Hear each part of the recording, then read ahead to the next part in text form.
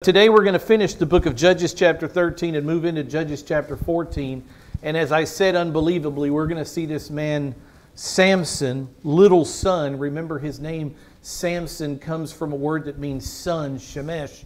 So the little son, the one of great strength, the one given great privilege and great authority, we're going to see just how quickly he can make a disaster of his life. In Judges chapter 13, because we need to start somewhere, in Judges chapter 13 verse 3, look at what the Bible says. This was Samson's beginning. Even before he's born, God has chosen an unborn son to be the next judge of Israel, to be the leader that would begin to cast off this Philistine oppression. The angel of the Lord appeared to the woman. This is Samson's mother, the woman. The angel of the Lord appeared to the woman, and he said to her, "Behold now, you are barren and have borne no children, but you shall conceive and give birth to a son."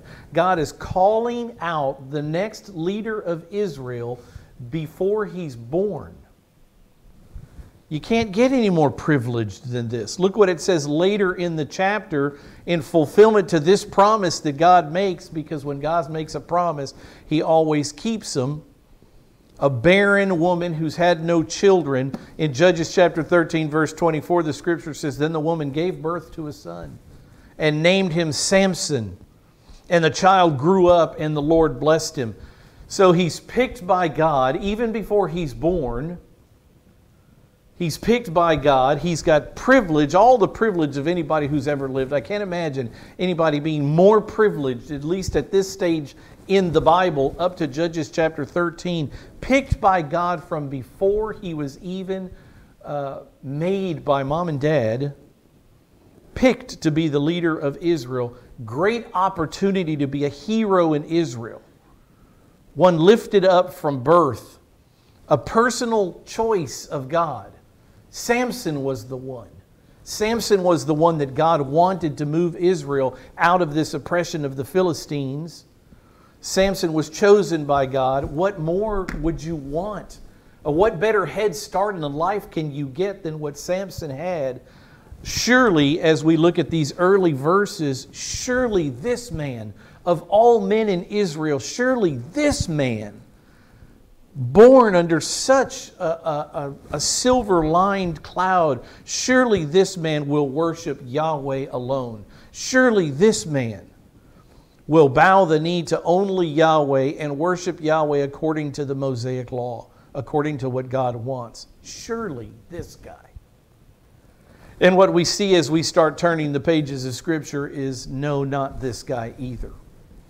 In Judges chapter 13, verse 25, look at the next line in the book, Judges 13, verse 25, "And the Spirit of God, the Spirit of the Lord began to stir him in Menachanadan." This is his hometown between Zorah and Eshtaol.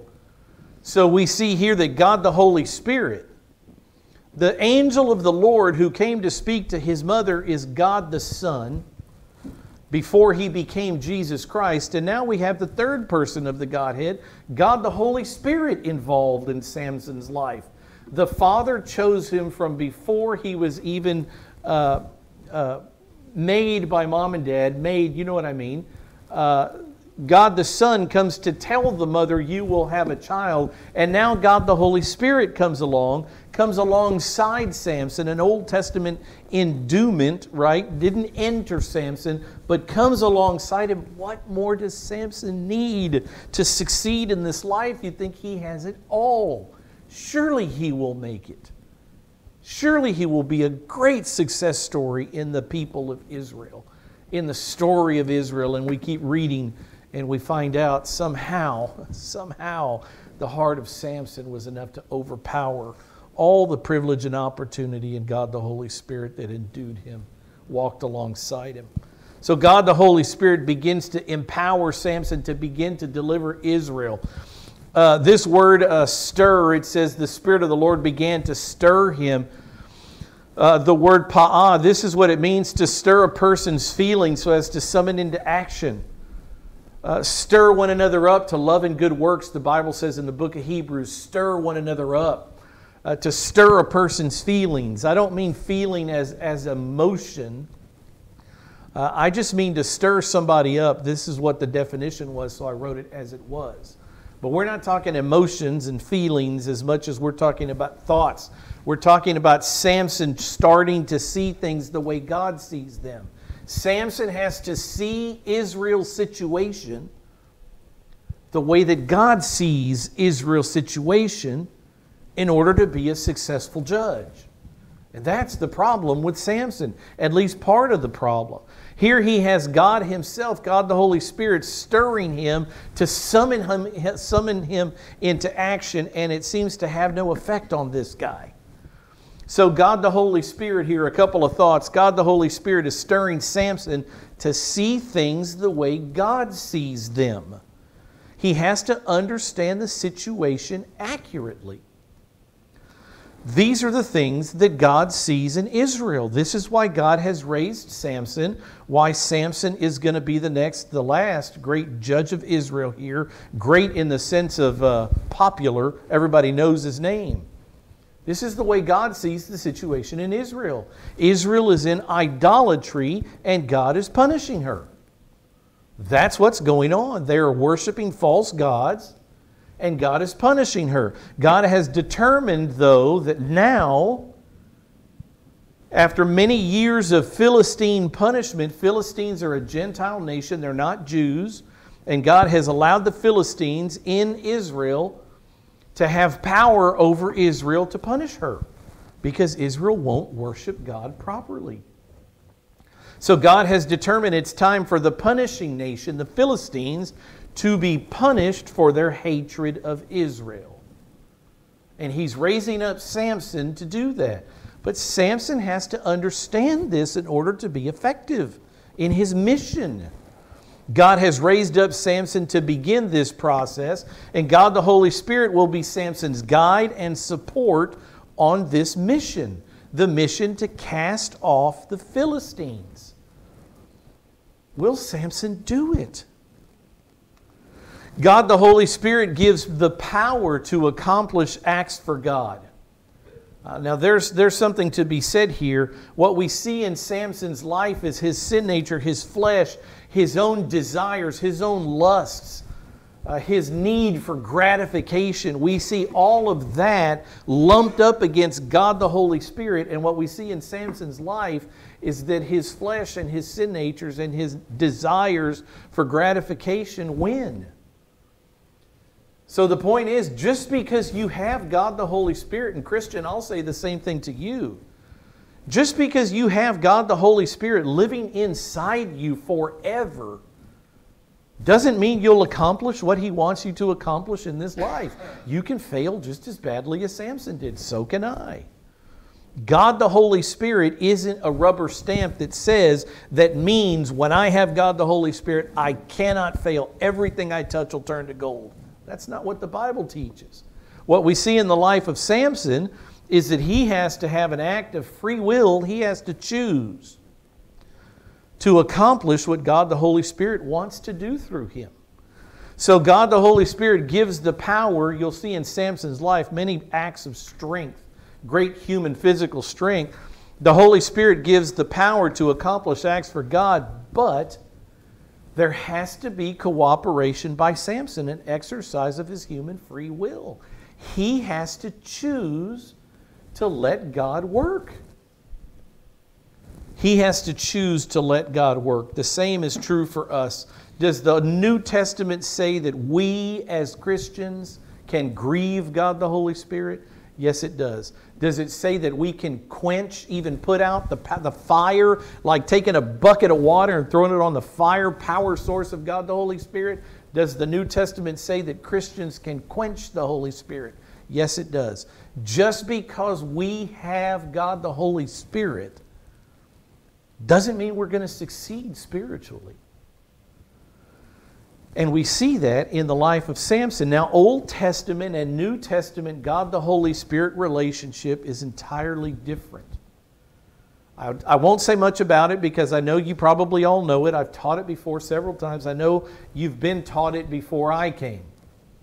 In the Old Testament, God the Holy Spirit didn't come to live inside anyone like He does now.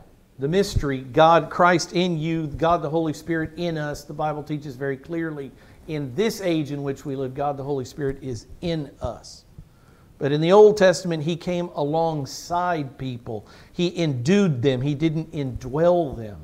So what He's doing in Samson's life is different than what He does in our life, but it's still God the Holy Spirit.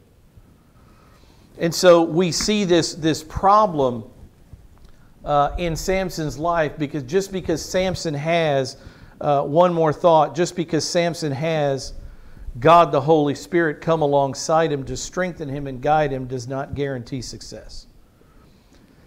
He's been chosen by the Father from before his inception. He's been given every benefit of having positive to God parents, wonderful, godly, Jewish remnant parents who bow the knee to Yahweh, guides in life. And still that's no guarantee of success for Samson. He's been given God the Holy Spirit that comes alongside him, and still that's no guarantee for spiritual success in Samson's life. The bottom line is, friends, for Samson and for each of us, we have to choose. We have to choose whether we will let God work or whether we won't. Another fact, Samson, I just alluded to this, Samson has obedient parents. He's got a good mother and a good father. His mother is better than his father in the spiritual sense. Very true today, unfortunately. But his mother and his father are part of this wonderful Jewish remnant. While all of Israel is in idolatry, while God is punishing Israel because they're worshiping these false gods, here you have Manoah and his wife, who's unnamed. We have the parents of Samson following Yahweh, worshiping the one true God, Yahweh. Talk about privilege. He's been brought up in a home with people that love the only God that's ever existed, Yahweh. I mean, you just keep adding to what God gave Samson, and you think there's no way this man will turn away from God. There's no possible chance. And that's exactly what you see in his life. It's just so sad. His parents are part of the godly Jewish remnant. Again, his mother, as we'll see, more so than his dad. Another fact, Samson was different than the other judges. What we'll see in Samson is not a leader, a military leader who leads a military army. He's not a gatherer of the Jewish army to go in en masse against this Philistine force. There's not going to be a great war like we saw with Gideon and his 300. You're not going to see that in Samson. He doesn't lead an army like that. As a matter of fact, he doesn't lead an army at all. Samson is a very different leader. So why is it that God doesn't, through Samson, here's a question for you. Why is it that God, through Samson, doesn't raise up a military leader to lead an army of tens of thousands of men to destroy the Philistine army? Why doesn't God do that? Remember the cycle of the book of Judges? Israel goes into idolatry, worships false gods. What happens after that? God punishes them for their idolatry. In this case, He brings the Philistines against God. And what's the third thing that happens? That after a point in time, after a number of years have gone by, Israel finally says, "Enough, Lord, please, please save us from these oppressors." And the fourth thing is God will answer and raise up a judge to do exactly that. What you don't have in Israel during the book of Samson, during the time of Samson, is Israel calling out for God to save them from the Philistines. Israel is completely numb to the oppression of the Philistines. Israel has grown comfortable living in a pagan, ungodly, idolatrous society. They don't mind it. They've gone from being a people chosen by God to live a very distinct life on this earth, and they have totally been washed by pagan Baalism and the Asherah and all the false gods, Molech, Dagon, all of the false gods of the pagan nations in Canaan. And they're totally comfortable. They don't have any problem being an ungodly nation. And I spoke last week about America, and I'll only make this one comment. We are seeing our neighbors have no problem living in an ungodly pagan nation. They don't have a problem that America started as a godly nation 200 years ago. They don't have a problem that all that's being washed away.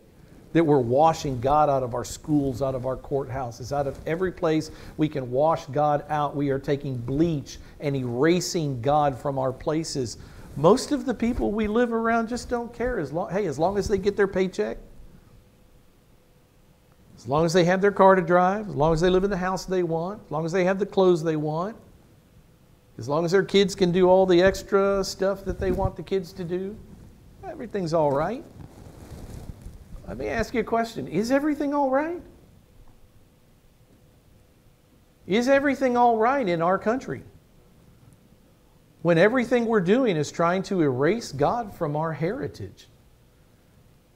But we've become comfortable. And some even in the church.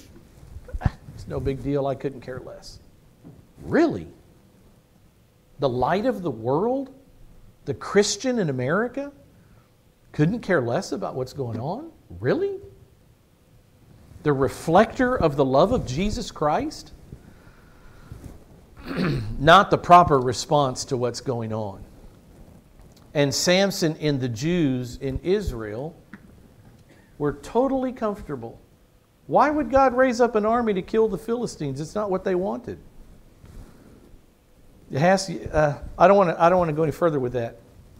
But just understand what I said. Our nation is in this turmoil that Israel was in the book of Judges chapter 13 also. Israel's not crying out to God to save them.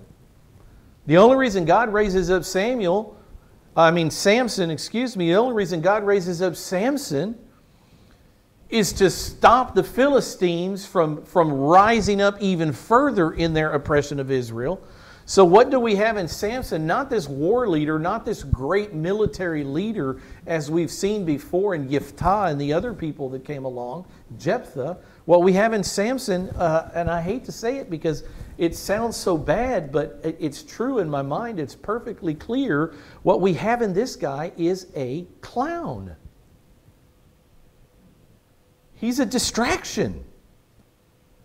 And what God raises up through Samson is a one-man distraction to the Philistines. And Yahweh is doing this to keep more serious attacks of the Philistines from happening. He just raises up Samson here. Y'all follow Samson for a minute. You Philistines focus on Samson and his idiocy for a while, his clowning, his clownliness. I won't let you destroy Israel any further. I'm beginning to destroy you, Philistines. And he's starting by just letting Samson be this one-man distraction. He would use, God as we'll see, will use Samson's foolishness and Samson's bad decisions to save Israel. Really? God can use a man's bad decisions? He can weave our bad, foolish decisions into His plan? To further something that He wants to do? Well, of course He does. He does it every day. Let me ask you this question. Here's an aside, but it's a good question. If God could only use you when you were not being foolish, how much time would He have to use you in this lifetime? If He could only use men and women on this earth who were pure and perfect, and not foolish from time to time, who could He use? Nobody is the answer. Of course God's plan deals with infidelity in the relationship, unfaithfulness on man's part. Of course God's plan has to roll over our foolish decisions, allow us to make foolish decisions, and author into His plan. I know Samson, instead of fighting against the Philistines, I know this particular clown is going to marry a Philistine. I've raised him from before birth. I've chosen him to cast off the reins of the Philistines. But what does he do instead? He joins them wholeheartedly. Not only is he comfortable living among them, he wants to be one of them and marry one of their daughters. He marries a Philistine. And God uses that foolishness, because that's what God wanted the Philistines to be stirred up and to start these battles. And God uses Samson's foolishness to further his plan. I assure you, in my life, God has used bad decisions that I have made to further His plan in my life. Through His grace, and more so through His mercy, He has used dumb things I have done to move me from places where I was to places where He needed me. He said, you want to do it the hard way? We can do that too, Rick. I will move you. And sometimes it was through, a lot of times, it was through just bonehead decisions that I made. Foolish decisions. Of course God has to use the fool. Who else would He use? Samson. Another fact to keep in mind, the 40 years, the Philistines will oppress Israel for 40 years. And not until the end of, or not until Samuel comes along, not Samson, but Samuel after him, do the Philistines start to really be defeated in large numbers. I want to show you a couple of verses, and then we'll move into Judges 14. 1 Samuel chapter 7, verse 12 and 13. This is future. This is after the Judges. The book of Samuel comes after, and this is what it says. Samuel, after he's defeated some Philistines, this is what he says. Samuel took a stone and he set it between Mizpah and Shane, and he named it Ebenezer. Have you ever heard that name, that word, Ebenezer? Ebenezer. Ebenezer Scrooge. There's a song that we sing, Come Thou Fount. I know in some hymnals, Come Thou Fount has a change in the words, but the way the author wrote it is, Here I raise mine Ebenezer. I don't know if in our book it's been changed, because nobody knows what an Ebenezer is. Ebenezer. No, it is. Verse 2, Here I raise mine Ebenezer. Hither by thy help I am come, and I hope by thy good pleasure safely to arrive at home. Why would Samson use this word? Let's read the verse and then I'll tell you. Samson took a stone, and he named the stone Ebenezer. Eben is the word for stone. Eben, E-B-E-N, and Ezer is helper. So it's a stone of help. That's what this stone is. It's the stone of help. And he says the helper is God. The stone is representing his God. Thus far, Yahweh, the Lord, has helped us. So the Philistines, I'm telling you about Samuel defeating the Philistines. So the Philistines were subdued, and they did not come anymore within the border of Israel. And the hand of Yahweh was against the Philistine all the days of Samuel. Samuel, Ebenezer. Here I raise mine Ebenezer, my stone of help. The hymn writer is saying, so far in life God has brought me safely to this point, so I raise a stone of remembrance to God here, a stone of help. And I know that God will take me home one day. He'll continue doing what He's done and take me home. Ebenezer, this is where they get the word.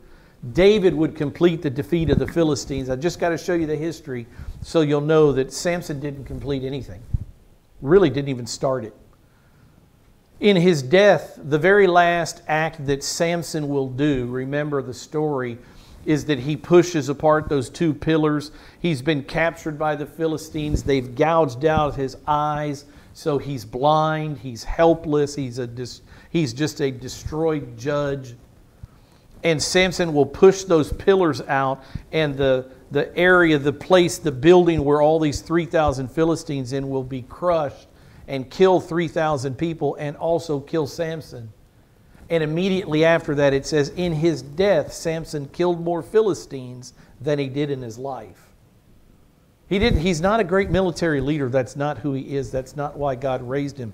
Samuel does some of the destroying to the Philistines, and not until David comes along are they finally destroyed. Look what it says. I'll read you 2 verses. I just have one. No, here they are. David inquired of the Lord, saying, shall I go up against the Philistines? If you read 2 Samuel, if you read the life of David, the Philistines were always giving David trouble. Even when he was a youth, there was a certain Philistine that gave David trouble. Who am I thinking of? One Philistine, a giant. David and the Philistines is a theme that goes throughout David's life until we get to this point. And finally, God allows the destruction of the Philistines. So David inquired of Yahweh, and he asked God, shall I go up? Shall I fight against the Philistines? Will you give me success? Will you give them into my hand? And the Lord said to David, go up, for I will certainly give the Philistines into your hand. It is time for the Philistines to finally be destroyed. And so in verse 25 of the same chapter, then David did so, just as the Lord had commanded him, and he struck down the Philistines from Geba as far as Gezer. So David is the one who would finally destroy the Philistines. So we have this life of Samson. It's a very odd life that God brings up. And Samson is the one who's raised up to begin the destruction of the Philistines. But as we'll see over and over, all he does is not good things. Look at Judges chapter 14, verse 1. It says, then Samson, here's our judge. How old is he? I don't know. 20? Something. I have no idea. I would guess he's a young man. Samson went down to Timnah.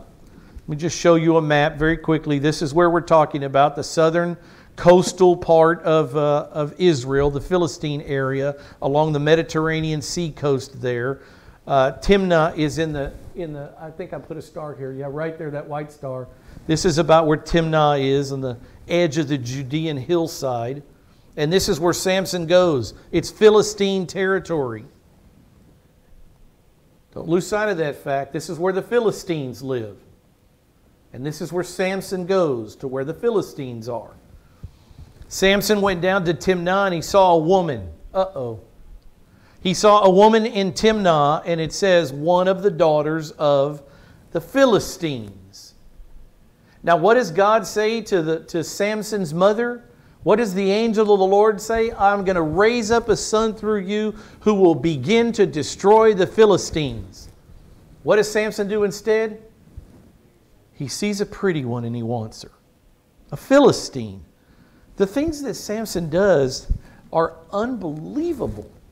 Unbelievably brash in his sins against God. Unbelievably brash. So he came back. He sees this woman, unnamed. He sees this woman in Timnah, this area of the Philistines, a daughter of the Philistine, a Gentile, a non-Jew. He came back and he told his father and his mother, I saw a woman in Timnah, one of the daughters of the Philistines. Now therefore get her for me as a wife. He says this because in that day and age, arranged marriages are the way people got married. A man didn't go up to a woman and start a relationship with her and ask her to marry him. It was mother and father, the bride and groom, or the bride's mom and dad, the groom's mom and dad. They came to an agreement. They're the ones that made the decision. I wish it were still so. I'm kidding. And they're the ones that made the deal. I'll give you my daughter and this many sheep, this many whatever, if you will take her in marriage, the dowry, the Old Testament dowry. So that's why Samson is asking his mother and father to do this. This was the culture of the day. So Samson says, I have chosen my own wife. I didn't wait for you and mom and dad to do it. I have chosen her. You go do it. Is that honoring his father and his mother according to the Mosaic Law? No. Another question, was there anything wrong with Samson wanting to marry a non-Jew? Why am I pushing the fact that she was a Gentile, a Philistine, a non-Jew? What's the big deal? Well, it's not a big deal unless you want to follow what God says in the Bible. And if you want to live according to what God says in the Bible, then it is a big deal. Look at what it says in the Bible concerning intermarriage. In Exodus 34, when God is giving the 10 Commandments to Moses and all the laws to Moses, in Exodus 34 verse 16, he says, this is the fear, this is the danger of intermarrying with a non-Jew Yahweh worshiping woman. You might take some of his daughters for your sons, and his daughters might play the harlot with their gods, the false gods, and cause your sons, your Jewish sons, also to play the harlot with their gods. You can't intermarry with the Gentiles. You won't bring them into the worship of Yahweh. They'll take you away from the worship of Yahweh. And again in Deuteronomy chapter 7, verse 3, furthermore, Moses says, furthermore, you shall not intermarry with them. This is a command. You shall not intermarry with them. You shall not give your daughters to their sons, nor shall you take their daughters for your sons. So why is it a big deal that Samson wants to marry a Philistine, Gentile, non-Jewish woman? Because God says, don't do it. That's why it's a big deal. According to the Mosaic law, a Jew had to marry a Jew within their own tribe. And so here we see this great man Samson, man of great privilege, doing from the very beginning verses of what we hear Samson do in his life, doing everything against what God wants him to do. Totally brash. Samson wants gratification. He sees a pretty woman. No doubt this was a beautiful daughter of the Philistines. He doesn't care that she's an unbeliever. I mean, do you have daughters trying to get married today? Do you have sons trying to get married? Grandchildren that are thinking about getting married, looking for a spouse, looking for a partner? Not a partner in that sense, a spouse. Man and a woman is what I'm talking about. Are they living? Have they made a list according to God's word and what God wants for them? Or do they really, it really doesn't matter? I saw her, she's got a great personality, she's pretty. Oh, Dad, you're going to love her. And my question is going to be, but son, does she know the living God? And if she doesn't, what are you doing? What are you doing?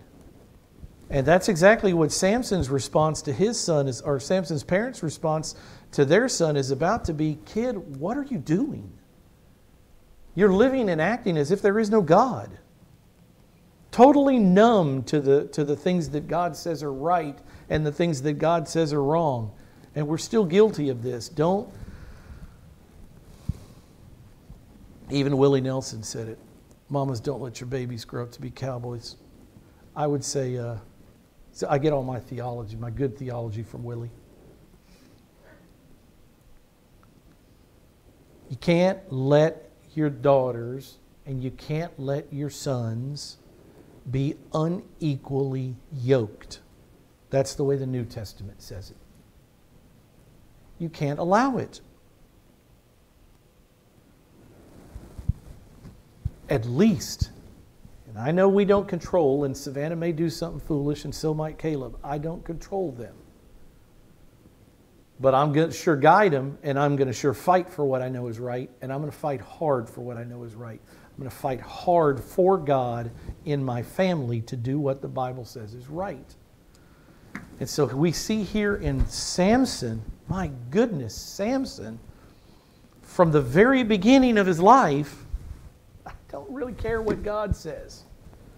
I don't really care that I'm a Nazirite, that I took that God gave me that vow.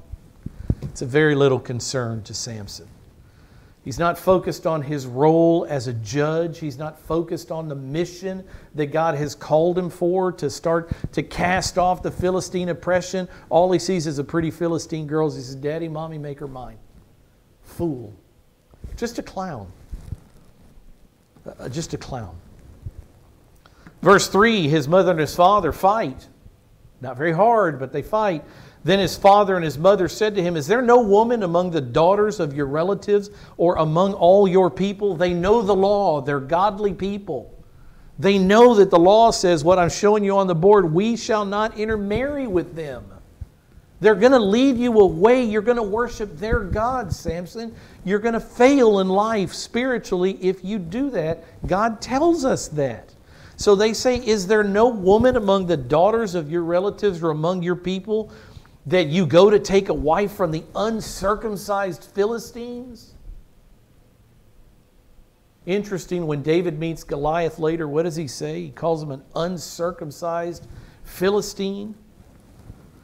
She brings up this circumcision because not only is this a Gentile, but this is a non-Yahweh worshiping Gentile.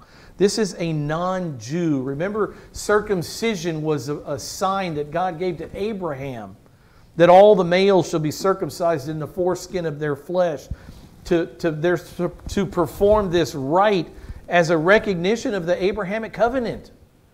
God made promises to Abraham, a land, a people, a kingdom. And if you understand it, if you're my people, be circumcised. That's the sign of the covenant. But these Philistines, non-Jews.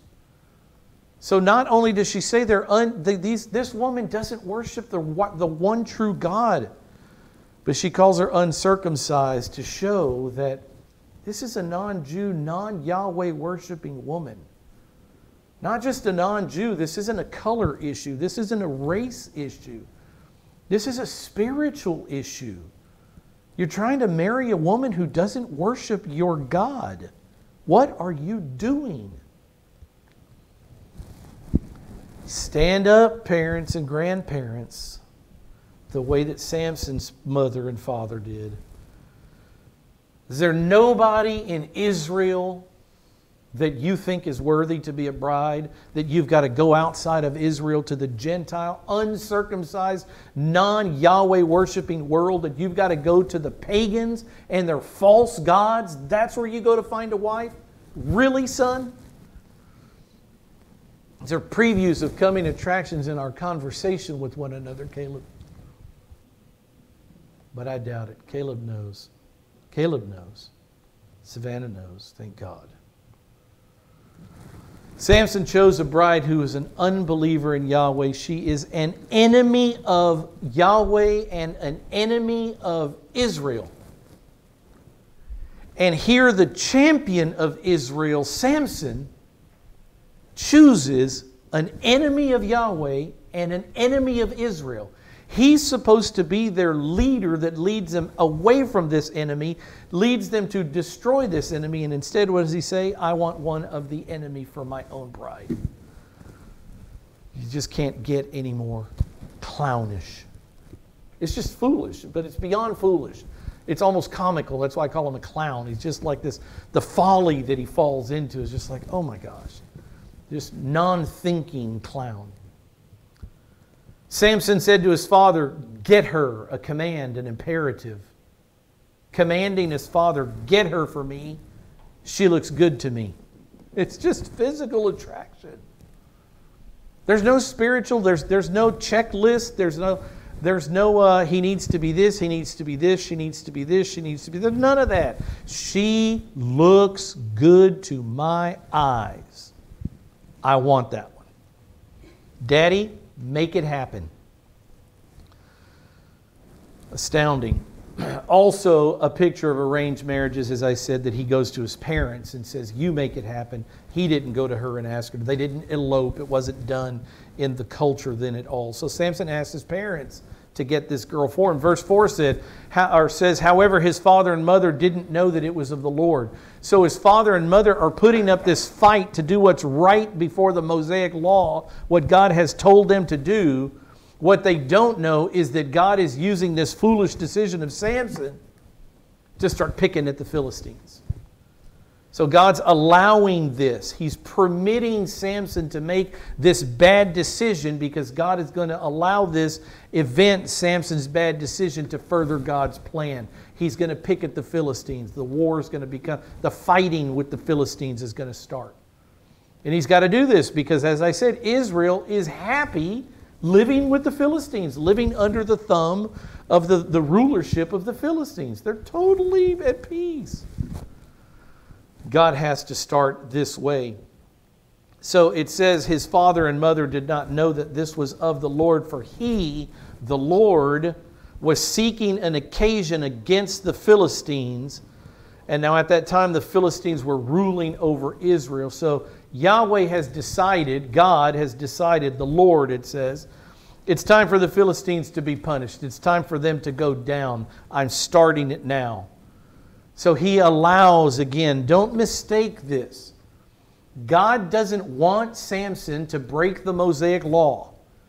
God doesn't want Samson to go against what God wants, to marry an enemy of God and an enemy of Israel. God does not want Samson to marry a Philistine. It wouldn't be his choice, God's choice. But he allows it. We haven't talked a whole lot about the will of God, the different types of will of God.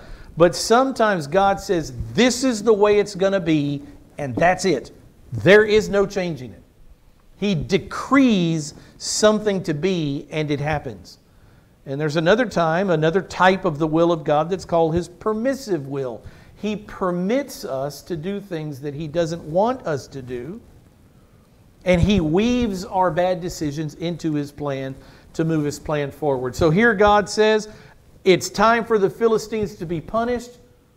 Samson is going to marry this woman. I'm going to allow that because through his marriage to this Philistine, I'm going to start this battle. So Yahweh simply overrules man's foolishness here and disobedience. He overrules man's foolishness and disobedience so that He can bring His will to pass in spite of man's foolishness and disobedience. I hope that makes sense. We also see the great grace of God in this. He could have just destroyed Samson. After all I've given you, the privilege, the opportunity, I sent the second person of the Godhead personally to your mother, walked with her on earth to talk about you being born in the following year. After everything I've done for you, giving you God the Holy Spirit. Nobody in the Old Testament, not many of them, had God the Holy Spirit come alongside them. I've done everything for you. I've chosen you to be the judge. After everything I've done for you, this is the way you repay me? By marrying my enemy? But in God's great grace and mercy, He says, I'll allow it. I'm going to push through your foolishness. I'm going to write it into my eternal plan, and this is the way we're going to move forward. And He has to do that with us all the time. Every time we make decisions that are sinful and boneheaded, God has to write through that decision and work all things together for good, because that's the way He does things. Verse 5, let's keep going a little bit. Samson went down to Timnah with his father and mother, came as far as the vineyards of Timnah. We see a story within a story here. So Samson is traveling with his mom and his dad to go get this deal done on the marriage. And behold, it says a young lion came roaring toward him. How many of you could defeat a lion with your bare hands? The answer is none of us, not even close. But look what happened in Samson's life in verse 6. It says, the Spirit of the Lord, this is God the Holy Spirit, the Spirit of the Lord came upon Samson mightily, so that Samson tore the lion as one tears a young goat, though he had nothing in his hand. He did this barehanded. He just grabs this lion and kills it. Supernatural strength God the Holy Spirit gave him. So he killed it with nothing in his hand, but it says he didn't tell his father or mother what he had done. So we see here Samson fights a lion. He kills it with his bare hands. Only reason he could do that is because God the Holy Spirit gave him the strength to do it. God the Holy Spirit came upon him, it says. Why would he do this? Why is this story in this book? What's God doing? I think the picture is this. Samson, I've raised you to be the judge and cast off the Philistine oppression. If you can do this to a lion with your bare hands with the help of God the Holy Spirit, you can do this to the Philistines. Focus on the mission. Focus on why I chose you, your parents. Focus on what we're doing here, the task at hand. Forget about the Philistine woman. Look at what we're doing here. Look at where we're going. Samson has gone to his mother and father and said, I want this Philistine woman. God intervenes the way He does in our lives so often, and He says, wake up. And He allows this event in Samson's life to say, wake up, Samson. Forget about the woman. Focus on the task at hand. Look what I just gave you the ability to do. Focus on the Philistine oppression. Focus on the enemy of God. Don't go join the enemy. Focus on the enemy. Focus on the task at hand. You can do to the Philistines what you did to this lion. He tries to get Samson's attention. It doesn't work. It just doesn't work. I think that's exactly why that lion comes up. To get Samson's attention, to focus on God, to focus on his privilege, to focus on his mission. But what is Samson's mission? It's not God's mission. Samson's mission is his own mission. I want that pretty girl. I don't care who she is. Oh, Samson. So God intervenes personally in his life with this lion, and Samson just goes right over his head. No concern. Didn't stop him at all. Verse 7, so he went down. Instead of stopping and realizing what the lion meant in his life, he went down and he talked to the woman, and she looked good to Samson. You know what that phrase is literally? She was right in his eyes. Remember this phrase in the book of Judges? In those days there was no king in Israel. Every man did what was right in his own eyes. That's what it means here. That's what it says. That to Samson, the woman was right in his own eyes. Didn't care about the Mosaic Law, didn't care about what God had to say, didn't weigh the Bible in his lifetime the way we should, didn't make decisions based on God's Word and what God wants out of our lives. He just liked it, so he did it. Every man did what was right in his own eyes. It says here, he went down, talked to the woman, she looked good to Samson. She was right in his eyes. I'm going to tell you one more story and we're going to stop. Can you think of any other man? Thinking about a man killing a lion. Samson's response to the killing of the lion was not what God intended. There really was no response. He just killed the lion. He looked at it, didn't tell his mother and father about it. Maybe he was fearful of this great power that had come upon him. How could I do that? There are several reasons why he may not have told his mother and his father this great strength came upon him. But can you think of any other man, as we close here, can you think of any other man in the Bible who had an encounter with a lion with his bare hands? David.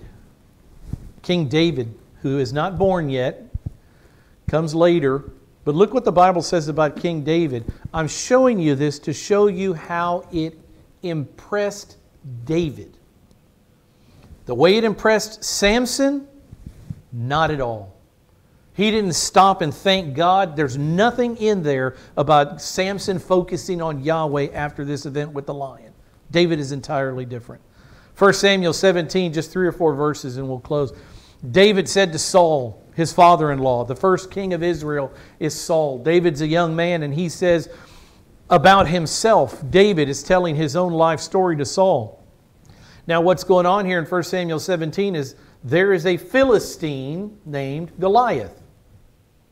And Goliath comes out every day in the valley of Elah. Goliath comes down the hill where the Philistine army is, and he taunts the armies of the living God, Israel, and he says, send out a man to fight me. And days and days and days and weeks go by, and nobody in Israel has the courage to go out and fight the 9 foot, 9 inch tall giant Goliath. Except this little boy, David, this young kid. And this is what David says about the strength that God can give a man. Your servant, speaking of himself, me, I, was tending my father's sheep, and when a lion or bear came and took a lamb from the flock, I went out after him. One sheep. David, the picture of Jesus to come, when that one sheep goes away, he goes to look for the sheep. David says, when a lion or bear came and took a lamb from the flock, I went out after him and attacked him and rescued the sheep from his mouth. And when he rose up against me, I seized him by his beard and struck him and killed him.